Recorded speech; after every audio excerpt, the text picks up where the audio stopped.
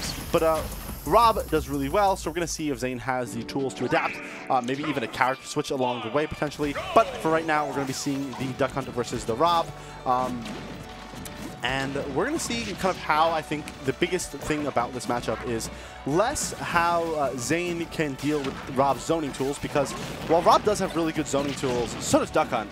It's really once Rob is in Duck Hunt's face, what can Zane do to counteract that? Yeah, and I feel like Zane is kind of used to that at this point. You know, they've been playing a bunch of characters recently, and actually controller switch, so I'm surprised that they're playing with the GameCube controller right now. Yeah, I know they switched the hitbox not that long ago. Ooh, and Dill on point. The tracking was so good there. Going all the way up the stage and just reacting to where that up he went, getting quick back air, and Zane is already down a quick stock and only has 50% onto Dill. And I think that's something that you mentioned before.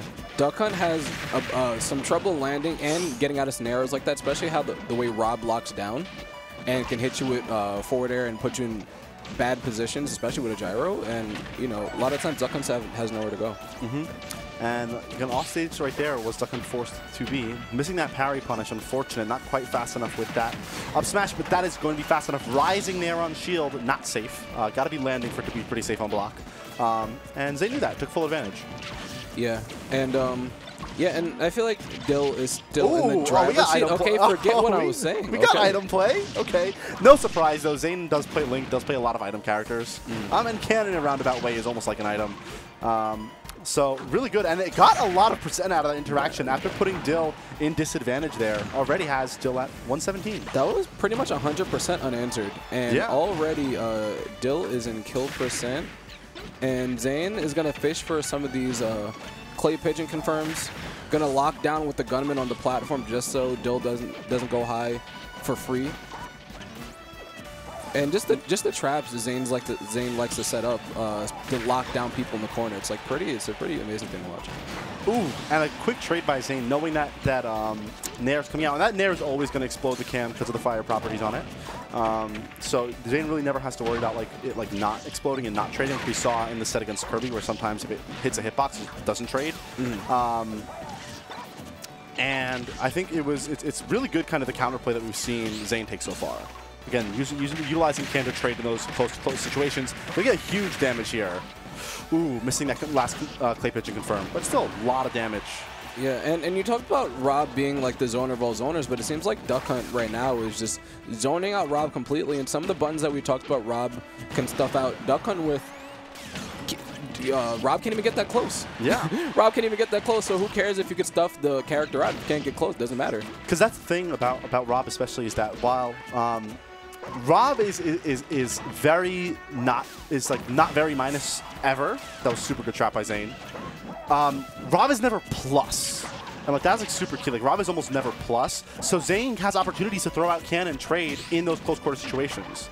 Yeah, unless Rob is pressing down tilt, right? Most of the time, even if it's back air, it's gonna move Rob back a little bit. So it's not really like you lose your neutral position when that happens. Yeah. Again, even moves like down tilt, you know, you are only -4 or something, but that's just enough time to get out of jump Can and trade. Yeah, and right now, and Zane has to watch out for this, right? Because Rob is definitely a cheese master, a character that can confirm off of gyro, off of an air, and combo you with ease. Yeah, and that is one of those things that Dill is not really super proficient at those gyro combos, at least not in bracket. Hasn't gone for a lot of them. Okay, Mix has a jump, still goes for it there. Yeah, that's one of those things that you have to be aware about when fighting Dill. That might be a stock. The mash, so good for Zane. But off stage, air dodge is so good. And that's still caught. And you did standard get up. You saw that. Yeah. And I know Zane's kicking themselves because I think maybe thought the side B was going to be the shorter version where you don't do the full mash. But yeah, up a full 127, I think it was, and that lead getting thrown away. Ooh, you saw that happen. Yeah, there was enough time to react. I think there. I couldn't tell exactly because it's tough to tell in slow. It's tough to tell in slow motion if you had time to react. Can we just look at Dill's face? Yeah, Dill's like, oh, he's like, okay. Dill's face or something. Oh, well, your neutral get up into it. Okay. and that's take those. And that's the I play a good character look. Yeah. That's the I play a top tier look. Pretty good. Pretty good. Pretty good. We will take that. Yeah. And Dill, of course, she is pretty good with this character. Pretty good. And after like I thought that was such a strong performance by Zane. It not resulting in a win is like the mental damage has to be tough. Missing a confirm there off Clay Pigeon. Not a great start, but you do have Rob in the corner, and you do have a mild % lead, which is a decent start for Zane. And again, I think it's one of those things you have to be super careful against, especially against Dill. Dill, I think, out of all the Robs that I've watched play, has some of the best jump mix-ups out of the recovery. Yeah, that's it. Yeah, and I feel like Dill also has, out of the Robs, probably one of the best flow charts. Yeah. And, you know, it's funny that we were talking about in Game 1 the potential that Rob has to stuff out Duck Hunt. And it didn't really come into fruition until that last stock. And even in this first stock, it seems like Dill is kind of still in the mentality of like, okay, I kind of found a way to make my way in, and now I'm just not going to stop. Great utilization of gyro on that nair, but going to take some damage here, more likely than not. That gyro does not beat Rob up air. Yeah, and Zane just trying to get some type of stage control. And this is already a pretty costly 60, heading on 75% here. Ooh, almost caught that spot dodge. This should be his stock. Ooh, not quite just yet. Not able to get the up air. Yeah. Wow. Yeah, and Rob has the time to wait that out. Yeah, but like bounced off the side of the stage. Ooh. Yeah. Yeah. Yeah, and you know, Rob once they're in flight, like that's kind of a commitment, you know. They can fly as high as they want to, but still commit. They can still have to commit to an option. I always want to point out Zane's mash. So good. Ooh, nice utilization of that frame 1 hurt box to get that Clay Pigeon out. That's gonna be a big punish. Should be anyway. Oh, able to air dodge. Oh my god. I've never seen the move just not work. See, I mean, I've seen it not work against like Bayo, but not this character. Yeah, I want to say it was a distance thing because SDI actually does not help against that move really. So couldn't have been SDI. That probably just a distance thing. Yeah. I think interestingly enough though, I think Dill at this point is kind of just positioning herself to get Duck Hunt in a place where Duck Hunt's forced to trade and win that trade. Because now you have the % lead. Duck Hunt probably dies to the next can trade that comes out. So yeah.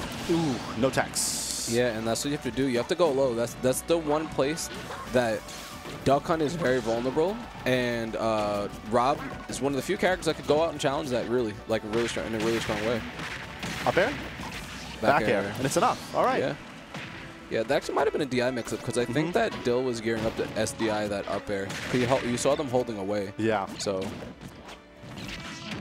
All right, should be big damage here for Zane. But after what seemed like a pretty strong start for Dill, even in stock 2 as well, Zane has kind of pulled this game back, only being down like 18% here.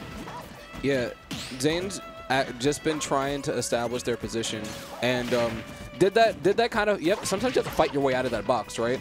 Zane was fighting out of that box, doing a lot of forward air, doing a lot of these mix-ups, then finally was able to set up their gunman. But right now, off stage, okay, I like it. So sometimes like you just have to high recovery and take a hit. Oh, but that's still not enough. Yeah, no, you're fine. God, that nair saved their life. Yeah, and that's like scary stuff. But like, again, you have to like just recover high, just get it back to stage, and you've seen it's paid off so far for Zane, getting a little bit of %, living just barely long enough. And right now, 81%. Wow, that wall jump was so good. Yeah, that was clutch because Dill put that down there. He might have exploded. And that gunman ate that. The gyro ate that gunman shot. That was terrible. Ooh, Cam behind. Oh, that up smash not scooping enough. And now gyro at ledge versus Cam. Gonna barely able to get back. But once again, Dill with that nair. Nair will start killing soon, and so will Fair. That is enough, and Dill, despite what looked like a really nice comeback forming for Zane, and Zane frustrated so close, Dill clutches it out once more. Yeah, and I feel like the move of the set was forward air. I feel like when Zane tried to forward approach with anything, forward air.